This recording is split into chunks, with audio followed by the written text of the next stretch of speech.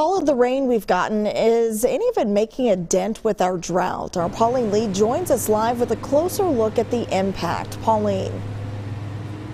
Hey Shayla, yeah, the raindrops are still falling here in St. Paul, but I'll bet you anything, a lot of yards, the plants outside, the trees are probably all rejoicing after the past 24 hours. In fact, climatologists with the Minnesota DNR say these last 24 hours exactly what we needed. Just this light, steady rain that's soaking so that all the plants and outdoor greenery can just soak it up. So definitely it is helping, but we will need more of it to really make a substantial impact on our drought. Let's take a look at the current conditions right now in Minnesota. So right now, the entire state is experiencing some amount of dryness, with the abnormally dry areas highlighted in yellow.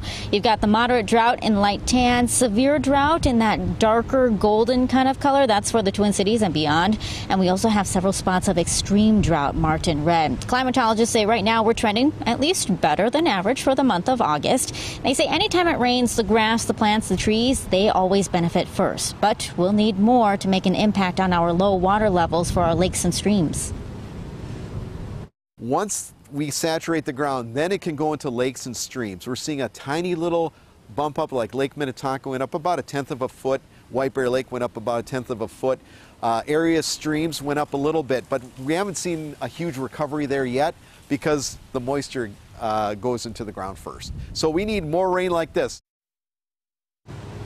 Now, experts do say when the new updated drought monitor comes out on Thursday, we should expect at least some improvement for Minnesota after the recent rains. But as Lisa mentioned, we do have a heat wave on tap, and that can easily set us back and make the drought worse. So something that we'll definitely have to monitor and hope for more days like this where we've got that steady rain falling. Every little bit of rain helps. Thank you so much. Our Pauline Lee reporting.